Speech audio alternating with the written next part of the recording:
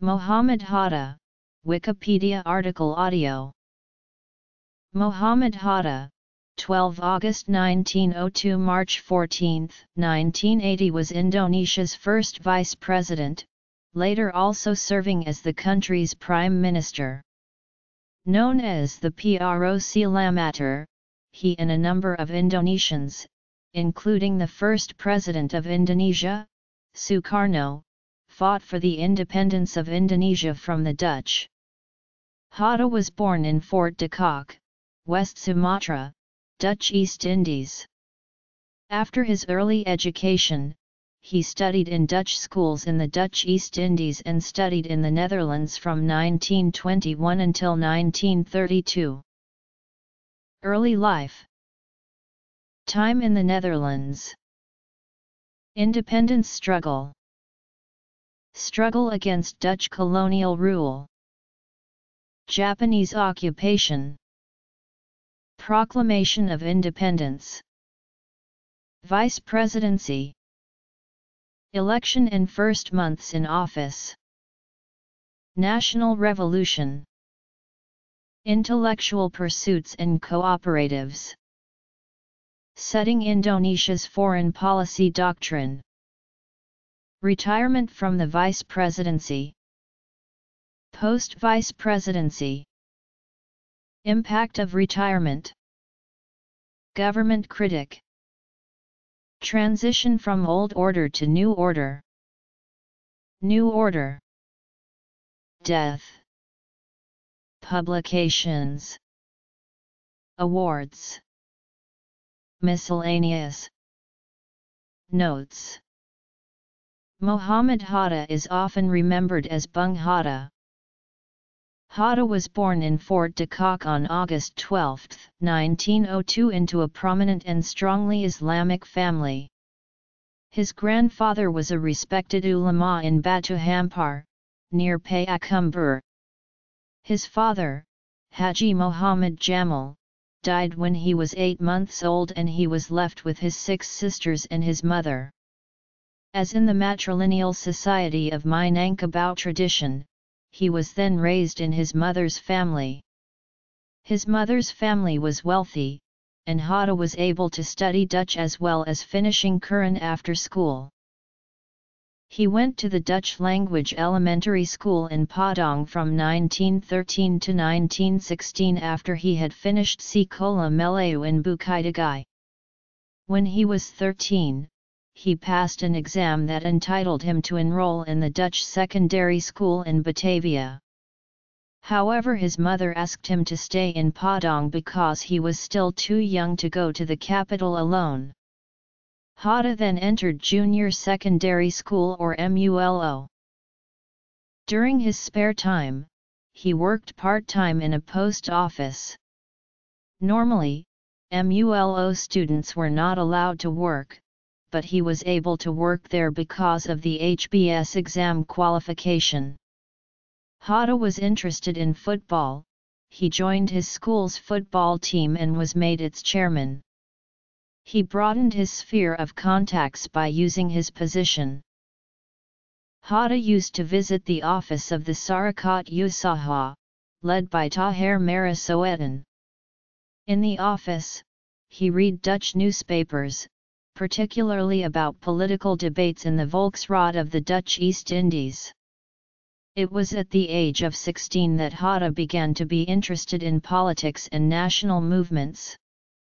He was chosen the treasurer of the branch of the Jong Sumatranan Bond, which was first established in Padang in 1918. In 1919, Hatta finally went to the HBS in Batavia. He completed his study with distinction in 1921, and was allowed to continue to study at the Rotterdam School of Commerce in Rotterdam, the Netherlands.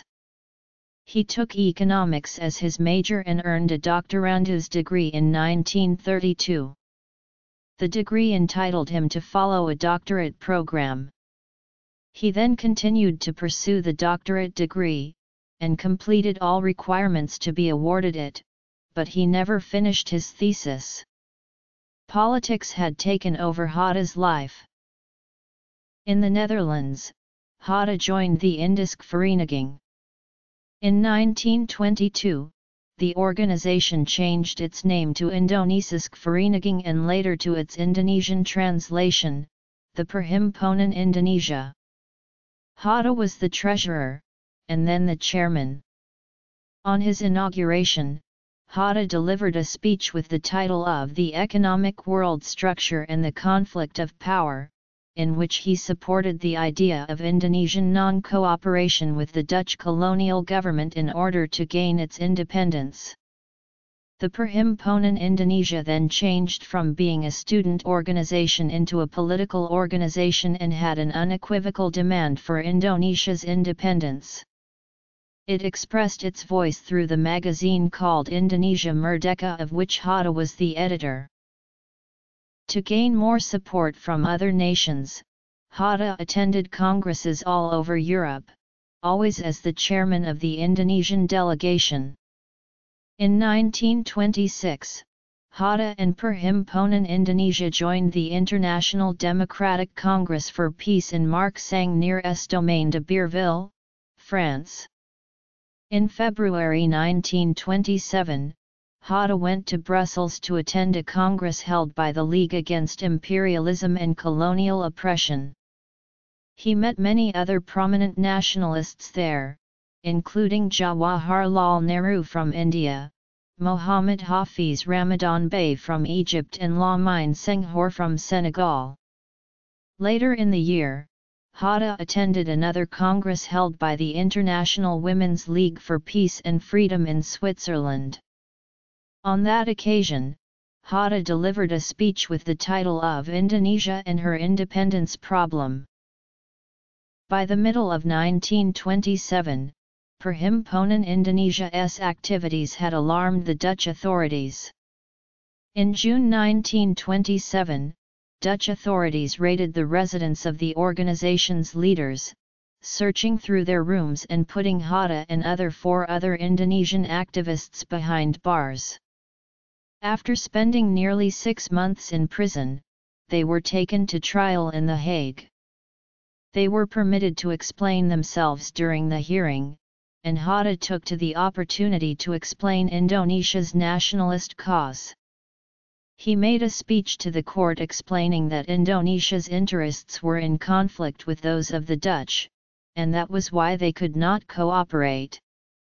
Hatta advocated cooperation between Indonesia and the Netherlands, but only if Indonesia was independent and treated as an equal partner, not unequally because of its status as a colony. The speech became famous and it is known as the Indonesia Vrij or Free Indonesia speech. In 1929, Hatta and other Perhimpunan Indonesia activists were released. In July 1932, Hatta made his way home to Indonesia. Hatta returned home to an Indonesia whose nationalist momentum had been slowed down by the arrest and imprisonment of Sukarno. By the time Hatta had returned, most of the members of Sukarno's PNI had joined the Indonesian Party and more radical PNI members, together with the Dutch-educated Sultan Syahrir, had banded together to form the new PNI. Although the initials were the same, the PNI in this case stood for the Indonesian National Education, indicating that it would focus on cadre training.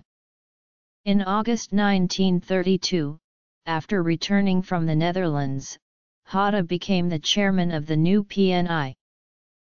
In December 1932, Sukarno was finally released from prison and the attention now turned to which party Sukarno would choose.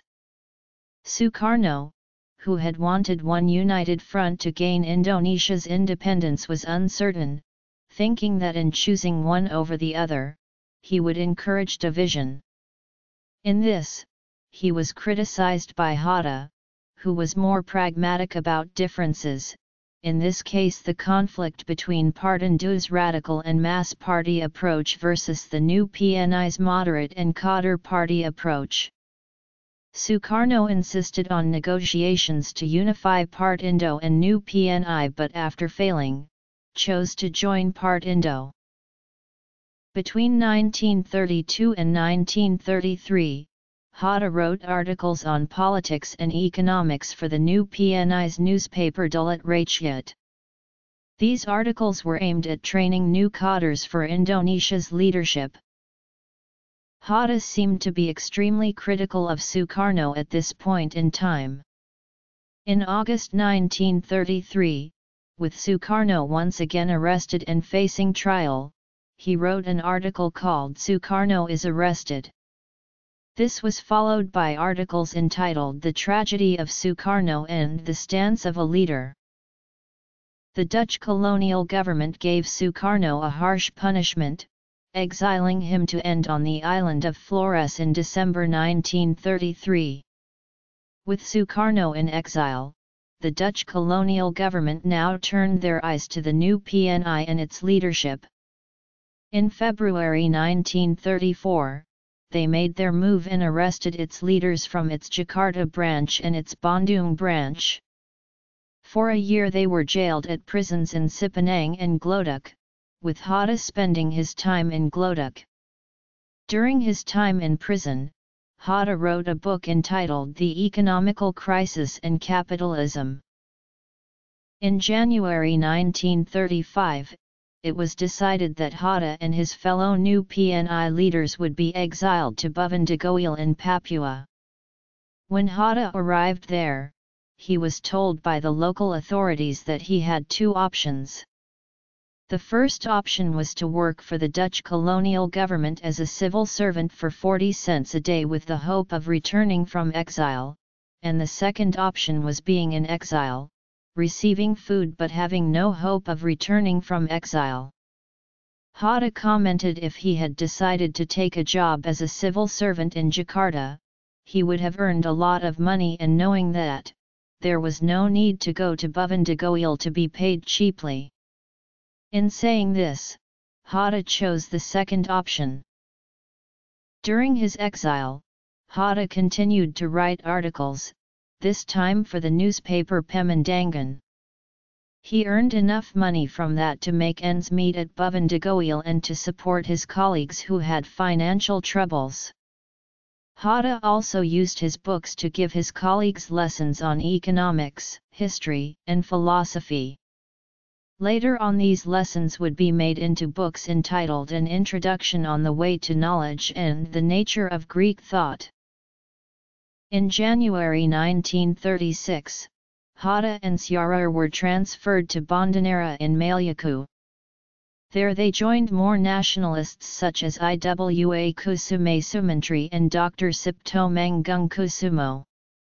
Hatta and Sukarno were given more freedom and were able to interact with the locals. Hatta and Sukarno also gave lessons to the local children, teaching them about politics and history. Hatta adopted a local boy, Day Alwi, as his son while living in Bandanera. Alwi would become a prominent Indonesian historian and diplomat. In February 1942, Hatta and Sukarno were transferred to Sukabumi in West Java. By 1942, World War II was well underway and the Empire of Japan was fulfilling its imperial ambitions in East Asia and Southeast Asia. In March 1942, they began landing in Indonesia. Like their counterpart in Europe, the Dutch colonial government crumbled in the face of the invaders and by March 9, 1942, surrendered. On March 22, 1942, Hatta and Sukarno were again transferred to Jakarta. In Jakarta, Hatta met with Major General Hatta, the interim head of government. Hatta asked Hatta to become an advisor for the occupational government. Hatta accepted the job and then asked Hatta if Japan was here to colonize Indonesia. Hatta assured Hatta that Japan would not do. In Hatta's eyes, an acknowledgement of an Indonesian independence by Japan was extremely important. If Japan, with its ultranationalistic ideology, was able to recognize Indonesia's independence, it would put more pressure on the Allies as representatives of democracy to do the same thing. In July 1942, Hatta was reunited with Sukarno, who after Flores had been transferred to Sumatra before the Japanese arrived, and had also been asked for his services. Although they had left off on a bad note, Sukarno wanted to speak with Hatta before speaking with anyone else. In a secret meeting at Hatta's Jakarta home, Sukarno, Hatta, and Syahrur agreed that Syahrur would go underground to organize the revolutionary resistance while the other two would commence their cooperation with the Japanese occupier. Hatta and Sukarno now had the common goal of working with the Japanese and then trying to achieve independence from them. Together with Ki Hajar Dewantoro and Muhammad chairman, Kiai Haji Mas Mansur, Hatta, and Sukarno formed a quadriumvirate of leaders tasked by the Japanese occupational government as their intermediary with the Indonesian people. Hatta together with the other members of the quadriumvirate worked with much fervor under the Japanese government. They echoed Japanese propaganda and presented the Japanese Empire as the protector, leader, and the light of Asia. At the same time, however, Hatta continued to promote Indonesia's desire for independence. In a speech in December 1942, Hatta said that Indonesia had been freed from the Dutch colonial government, but if they were freed only to be colonized by another power, he would rather see Indonesia drown to the bottom of the ocean. On March 9, 1943, the Japanese occupational government approved the formation of the Center of People's Power with Hatta and the other quadriumvirate as the co-chairman of the association. Sukarno thought that this would be a way from which they could gain support for independence. Instead, the Japanese used this to their own cause and to start their Romusha regime in Indonesia. In November 1943, Hatta and Sukarno's efforts in cooperating with the Japanese occupational government was recognized by Emperor Hirohito, who decorated them with awards in Tokyo. As the tide of the war began to turn against the Japanese occupational government in Indonesia became desperate to maintain control. Putera was disbanded and replaced with Jawa Hokokai in March 1944. Although still chaired by Sukarno, the Indonesians had less freedom of movement than they had had in Putera. When defeat began looming on the horizon, Prime Minister Koiso announced in September 1944 that Japan would grant Indonesia its independence in the near future. From then on, momentum began to gather for the independence of Indonesia, fueled by the nationalist sentiments of Indonesians and supported by sympathizers from Japan such as Rear Admiral Maeda. In Maeda's case, he even set up a discussion forum called the Free Indonesia Center and invited Hatta and Sukarno along to deliver lectures on nationalism. This was followed in April 1945, by the formation of the Investigating Committee for Preparatory Work for Independence, which would meet over the next 3 months and would decide on things such as the constitution and which territories would be part of Indonesia. By August 1945, as Japan was on the eve of defeat, the administration finally approved Indonesian independence and formed the Preparatory Committee for Indonesian Independence to supervise it. On August 8, 1945, Hatta and Sukarno were summoned to Saigon, to meet with Marshal Terauchi, the commander-in-chief of the Japanese forces in Southeast Asia. Terauchi told Hatta and Sukarno that the PPKI would be formed on August 18 and that Indonesia would be independent with Japanese supervision. Hatta and Sukarno returned to Indonesia on August 14. In Hatta's case, Syahrur was waiting for him with news of the atomic bombs in Hiroshima and Nagasaki. Syahrur told Hatta that they would have to encourage Sukarno to proclaim Indonesia's independence immediately, because in a couple of days the Japanese might not be there to provide supervision. Sjaer told Hatta not to worry about the Japanese authorities because the people would be on their side. Sjaer and Hatta then went to see Sukarno, with Sjaer repeating his argument in front of Sukarno. Hatta then spoke out, saying that he was worried the Allies would see them as Japanese collaborators. Sukarno shared this sentiment and Sjaer left the meeting out of frustration. The next day, on August 15, 1945, Japan surrendered to the Allies. In Indonesia, the news was only a rumor and had not been confirmed. Hatta and Sukarno went to the office of the Japanese occupational government in Jakarta, only to find it empty. Hatta and Sukarno then went to Mata, who confirmed that Japan had surrendered to the Allies. Hatta and Sukarno seemed shocked that Japan had surrendered. During the afternoon, Hatta and Sukarno were confronted by Indonesian youths who wanted independence to be proclaimed as soon as possible. A heated exchange followed, with Sukarno telling the youths to have more patience.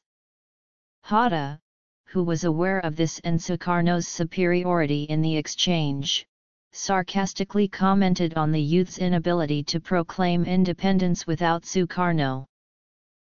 On the morning of August 16, 1945, Indonesian youths kidnapped both Hatta and Sukarno and took them to the town of Rengas Dengklok, where they continued trying to force Hatta and Sukarno to declare independence, but without success.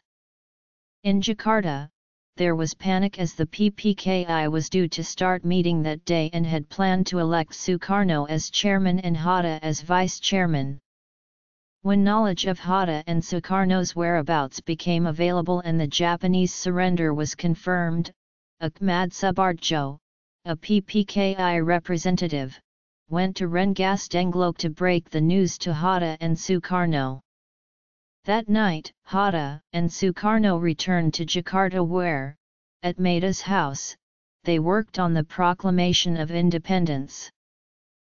Finally, on August 17, 1945, at Sukarno's residence, Indonesia's independence was finally proclaimed in a short statement on paper signed by both Sukarno and Hatta.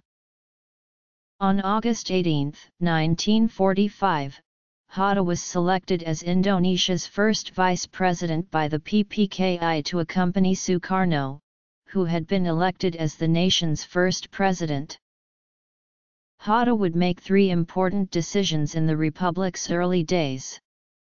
In October, Hatta gave the Central National Committee of Indonesia legislative powers in addition to its advisory role to the president. In the same month, Hatta also authorized the formation of political parties in Indonesia. The next month, in November, Hatta also made the decision which took away the president's role as head of government and transferred it to a prime minister. Hatta was able to make these crucial decisions because Sukarno was unable to attend the meetings in question, leaving Hatta in charge. For his part, Sukarno did not seem to have a problem with Hatta's decisions, at least not during the War of Independence. When the Dutch began sending their troops back to Indonesia, Hatta, together with Sjaer and Sukarno, all agreed that a diplomatic solution should be worked out. This caused tensions with more radical elements within the government such as youth leaders Cheryl Saleh and Adam Malik. In January 1946, Hatta and Sukarno moved to Yogyakarta, leaving Sjaer to head negotiations in Jakarta. By the end of 1946, the diplomatic solution which Hatta and Sukarno had been looking for seemed to have been found. The Linggajati Agreement, signed in November 1946, called for Dutch recognition of the Republic of Indonesia. However, territorial recognition would only be over Java, Sumatra, and Madura. In addition, this republic would be part of a United States of Indonesia with the Queen of the Netherlands acting as the head of state. However, before the agreement was finally ratified by the Dutch House of Representatives, some compromises were made without the consent of the Republic. In turn, Indonesia refused to implement its part of the deal, resulting in the first police action in July 1947. During this time, Hatta was sent out of the country to look for support for Indonesia. One country that he went to was India, the homeland of his old friend, Nehru. Disguised as an airplane co-pilot, Hatta sneaked out of the country to ask for assistance. There he asked Nehru and Mahatma Gandhi for help. Nehru assured him that India would support Indonesia and would make the support known at international forums such as the United Nations. In December 1947, negotiations were held aboard USS Renville and an agreement was signed in January 1948. This agreement was more favorable towards the Dutch and called for the Republic to recognize the territories which the Dutch had taken during the first police action. The agreement caused outrage and caused Emir Sharifuddin to resign from his position as Prime Minister. To replace Sharifuddin, Sukarno appointed Hatta as Prime Minister and declared that the cabinet would be an emergency one and would be answerable to the President instead of the KNIP. Hatta also took on the position of Minister of Defense. As Prime Minister, Hatta had to make an unpopular decision. In August 1948, with the Republic struggling to pay its troops, Hatta was forced to demobilize some soldiers. In December 1948, the Dutch launched their second police action and focused their attack on Yogyakarta. Hatta and Sukarno, instead of running away to fight guerrilla warfare, chose to remain in the city and were arrested. Sukarno transferred authority to the emergency government of the Republic of Indonesia, before going into exile with all the other Republican leaders. Hatta was sent to Bangka. Resistance continued under General Sudirman and TNI troops who fought a guerrilla war against the Dutch. In March, Sultan Hamengkubuwono IX organized March 1st General Offensive, in which the city of Yogyakarta was held by Indonesian forces for 6 hours. This played an important role in causing international pressure to be put on the Netherlands. In May 1949, the Roem van Rooyen Agreement was signed and the Netherlands promised to return the leaders of the Republican government. In July 1949, Hatta and Sukarno made their return to Yogyakarta. In August 1949, Hatta headed a delegation to The Hague for a round-table conference. In November 1949, the formation of the United States of Indonesia was finally agreed. It was to be a federation consisting of the Republic and 15 states which the Dutch had created during the National Revolution. The Queen of the Netherlands would continue to become the symbolic head of state while Sukarno and Hatta would continue as president and vice president.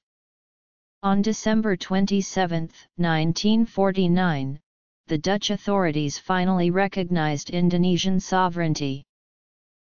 Hatta continued on as the Prime Minister of the United States of Indonesia and presided over the transition of the federal state to the unitary state, which was made official on August 17, 1950. Indonesia soon adopted a constitution which advocated parliamentary democracy and reduced the president to the role of a ceremonial head of state. That left Hatta with little to do as vice president, especially since his term as prime minister was not renewed. For his remaining time as vice president, Hatta was regularly invited to deliver lectures in universities. He also engaged in intellectual pursuits, writing essays and books about topics such as the economy and cooperatives. The idea of cooperatives being an integral part of economy would become a pet project for Hatta, and he would become an enthusiastic promoter of the idea. In July 1951, on the occasion of Cooperatives Day, Hatta went on the radio to deliver a speech on cooperatives. In 1953, Hatta's contribution towards promoting cooperatives was recognized, and he was given the title Father of Indonesian Cooperatives at the Indonesian Cooperative Congress. Aside from cooperatives, Hatta's other main contribution to Indonesia governance was the setting of the nation's foreign policy doctrine. In 1948, Hatta delivered a speech called Rowing Between Two Rocks. In it, he referred to the Cold War and the conflict between the United States and the Soviet Union. Hatta said that Indonesian foreign policy has to look after its own interest first, not that of the US and the USSR. In saying this, Hatta wanted Indonesia to be independent in deciding its stance during the Cold War. Hatta also added that Indonesia should be an active participant in world politics so that once again it would be Indonesia's interests that came first. This doctrine, which would become known as the Independent and Active Doctrine, continues to be the basis of Indonesian foreign policy. In 1955, Hatta announced that when the new People's Representative Council as well as the Constitutional Assembly, a body commissioned to create a new constitution, were formed as a result of the year's legislative and assembly elections, he would retire from the vice presidency. He announced this intention in a letter to Sukarno. On the surface, it seemed as if Hatta was retiring for practical reasons.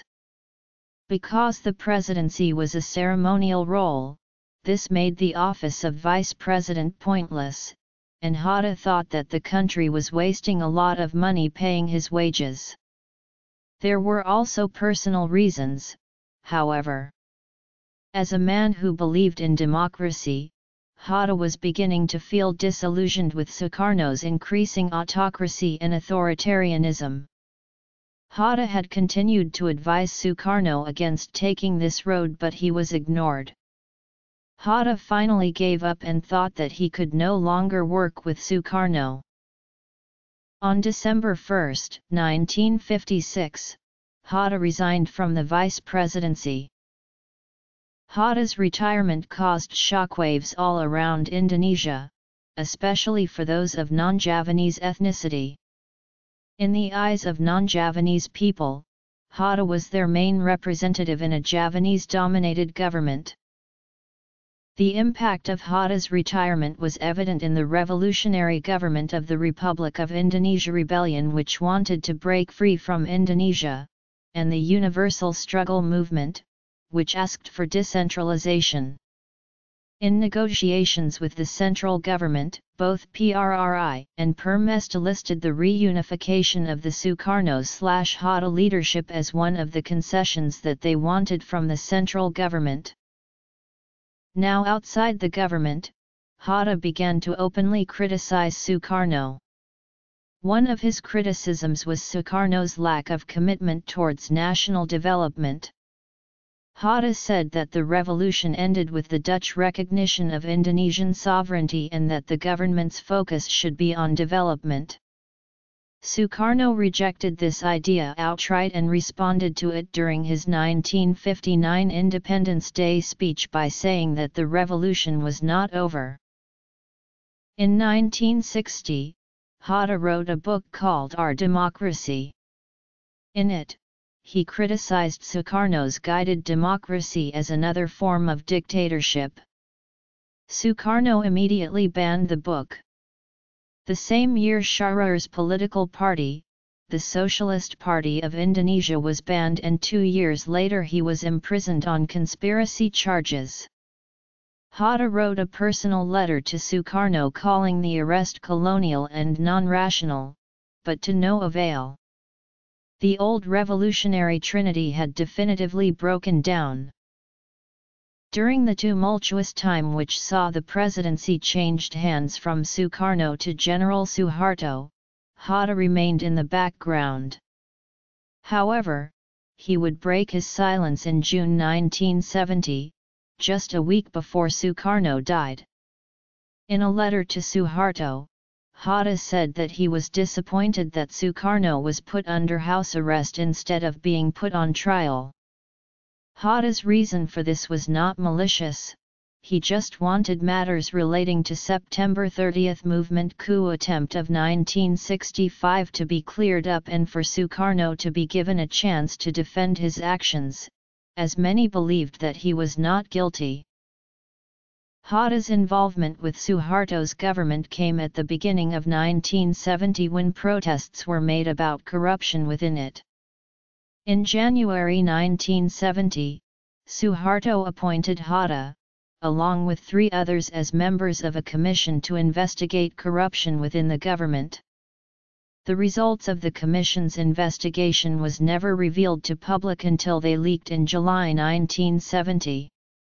It then became apparent that the suspicions of the protesters were correct, there was widespread corruption within the government. Controversially, however, in August 1970, Suharto disbanded the commission and allowed for only 2 cases of corruption to be looked at by the government. In July 1978, together with Abdul Haris Nasution, Hatta set up the Institute for Constitutional Awareness Foundation, set up to act as a forum for critics of Suharto's regime.